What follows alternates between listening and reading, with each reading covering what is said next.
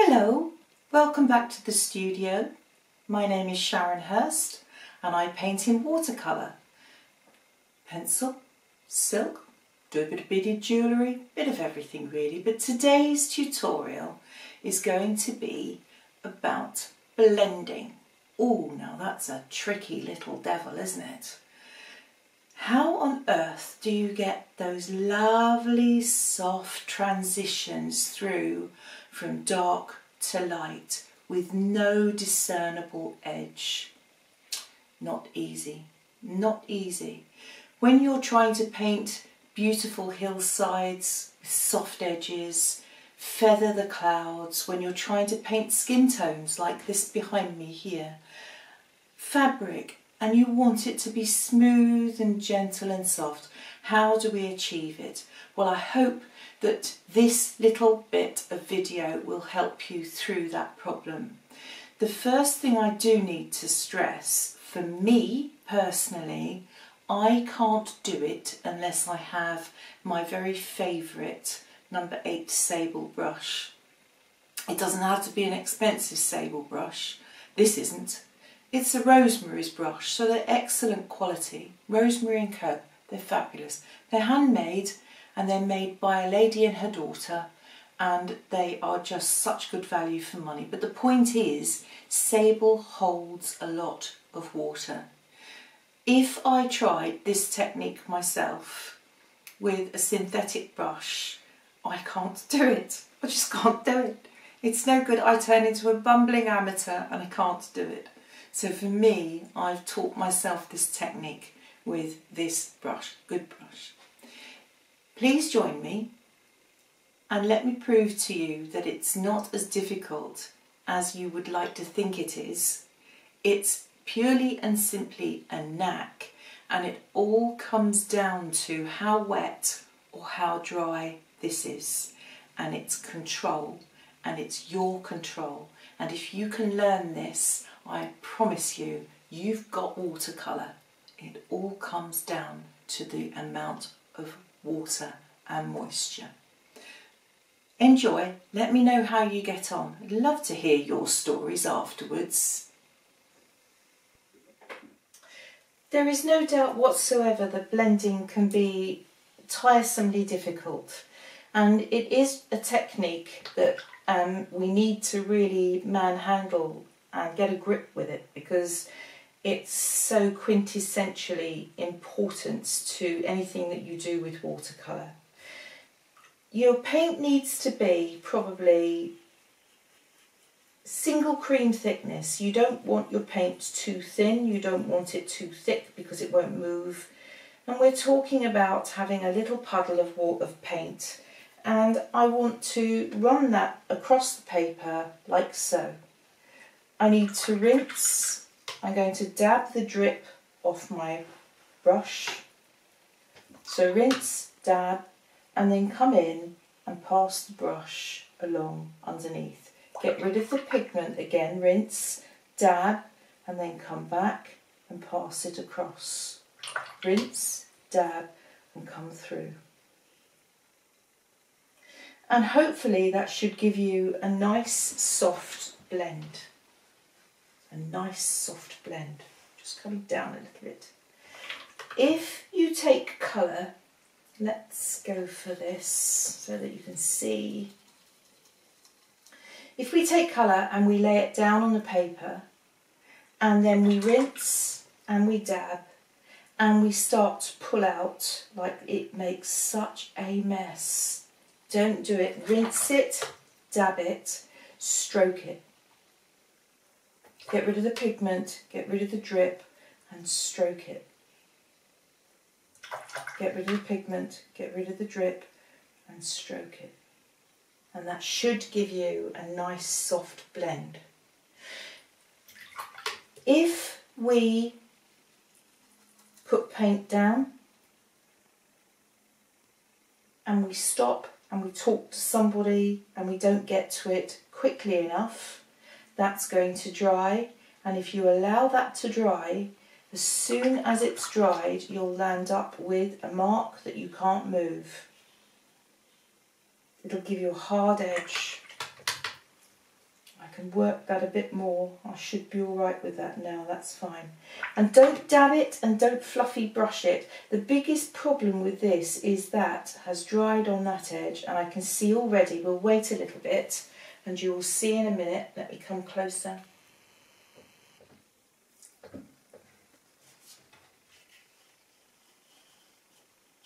You'll see that the water in here is riding up into the drying paint, and I know for a fact that line will cauliflower.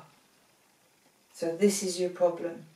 If you are thinking about going into that and putting too much water in it, so again let me put a line down, and we're going with too much water, so I'm not going to get rid of the drip on my cloth. I'm going to come straight into it, and it floods it, absolutely flooded it, and I've got no control. It's going to run down into this, and it's going to run up into this, and this is drying, and it will give me a problem. So the reason why I always rinse, and it's just a case of that, and then back to the work. So I can come back, rinse, one dab, and then back. So don't come into my cloth and do all this. That's too dry now. That will wick paint out. Hopeless. So you rinse and do this. And the reason, just imagine that you're in a hospital, is hygiene. Every time you come back to the work, you've got to rinse and dab so that you keep that lovely clean brush. Don't fluffy brush it. So again, if we're going to put a line down,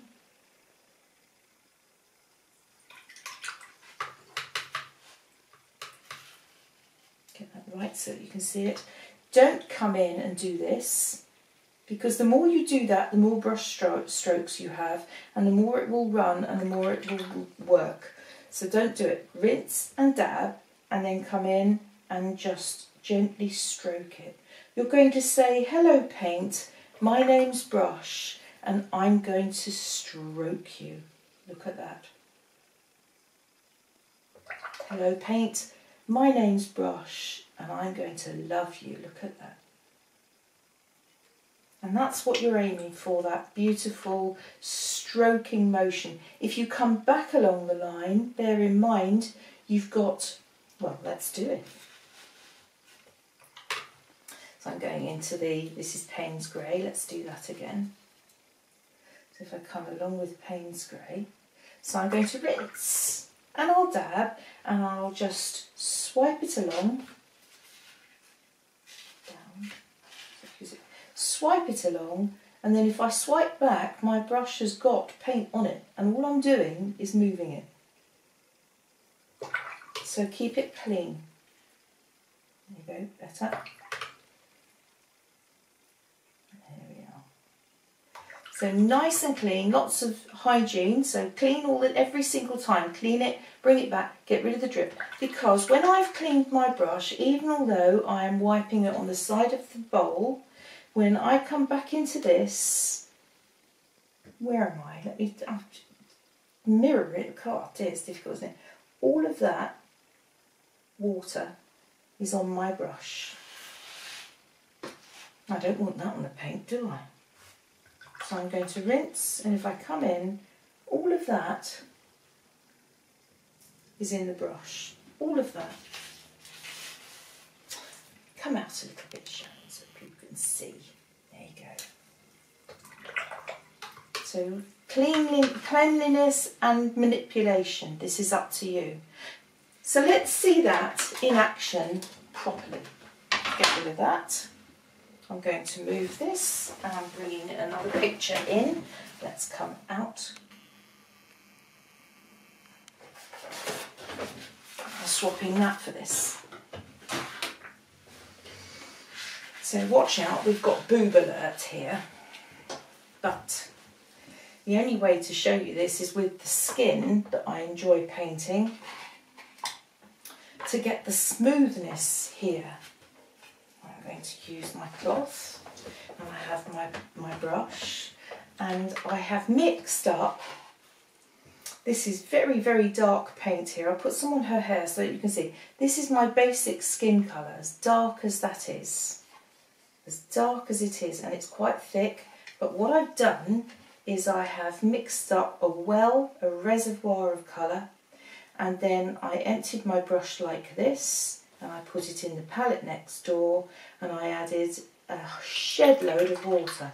I mean literally, so that it's thin, thin, thin paint.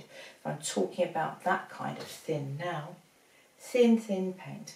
Because we're going to lay this colour on top of this colour, and this is how we'll get our blending and our shading. I will fill my brush, and I've got to remember I mustn't paint too far, because if I draw the line, paint the line too long, I can't get back into it and blend it quickly enough before it dries, and then I've got a hard line. So do it in small snatches. You can always go back and join the snatches up. So here we go. I would come into here and I would lay that along through there. I'm going to try to go up to her neck. So I'm rinsing, I'm going to dab, and I'm going to run that up through there. So that's the line that keeps it wet. Rinse and dab, and then this is the one that helps to blend. And I'm going to rinse and dab and come back down and do that again. And that gives me my blend line. Come in so that you can have a little look at that. Okay. You must come in to the side that you're blending. So this side, I'm just going to turn it, because otherwise that would be excruciatingly difficult for me to paint.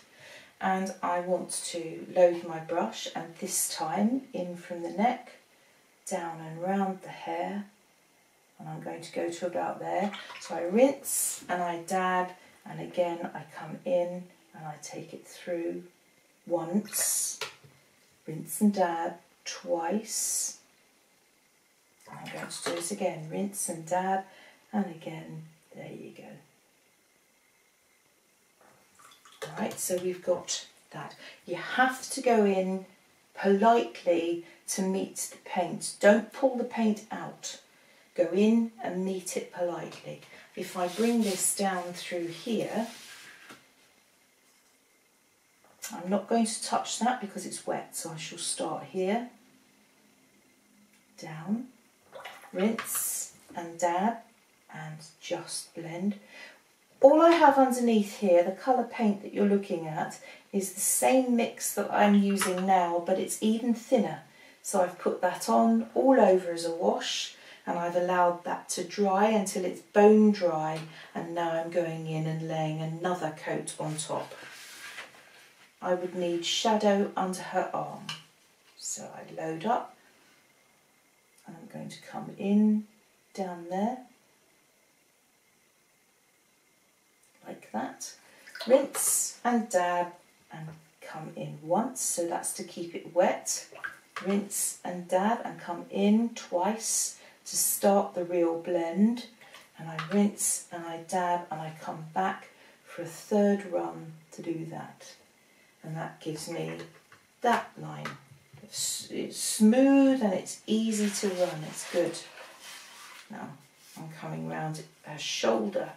So this time in, can you see me? Yes you can. So in and round like that.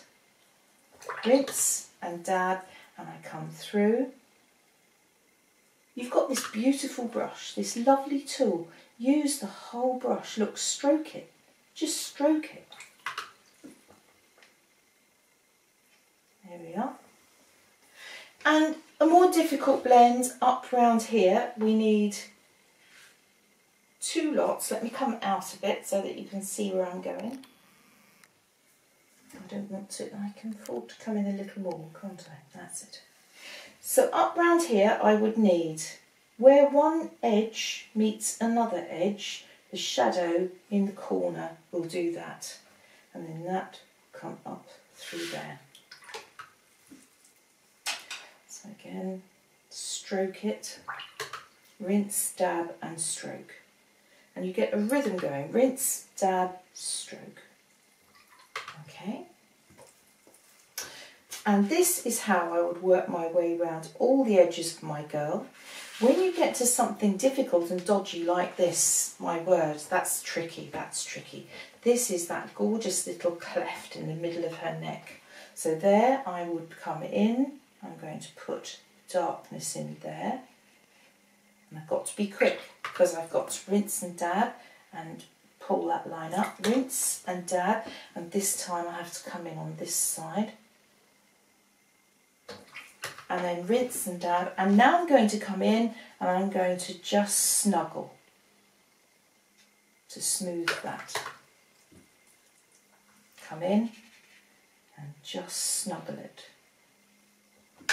And you have to let everything dry before you go back in to start to manipulate anything else. If I come anywhere near any of this that's wet, it will just bleed like mad. It will make such a mess, and I would be a very, very unhappy bunny.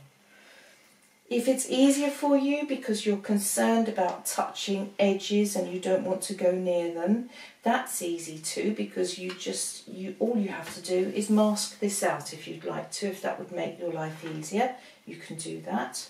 But I'm going to come up round there, round like that, rinse and dab and stroke it, rinse and dab and stroke it and pull it. Remember, on a hot day when the sun is shining and you're all rather warm, this is going to dry more quickly, and you've got to bear that in mind. The other thing that catches me out always is a hairdryer.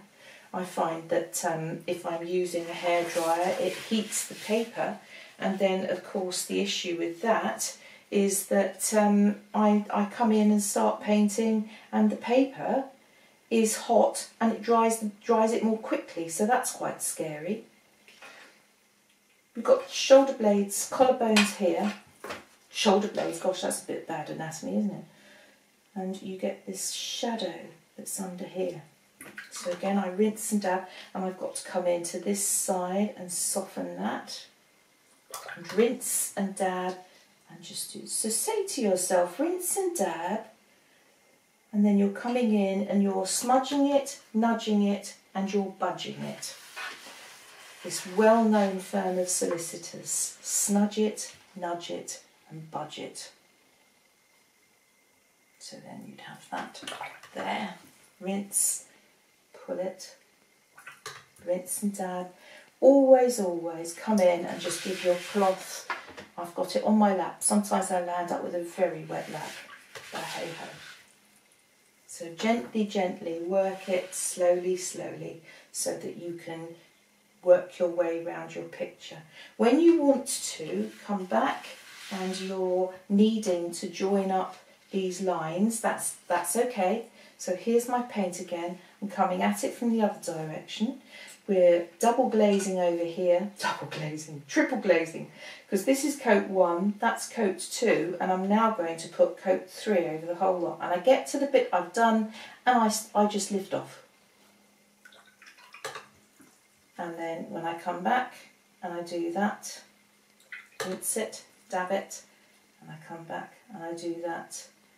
It's even darker down here because you've glazed that 3 times now, and you've got a decent join there that isn't going to shame anybody.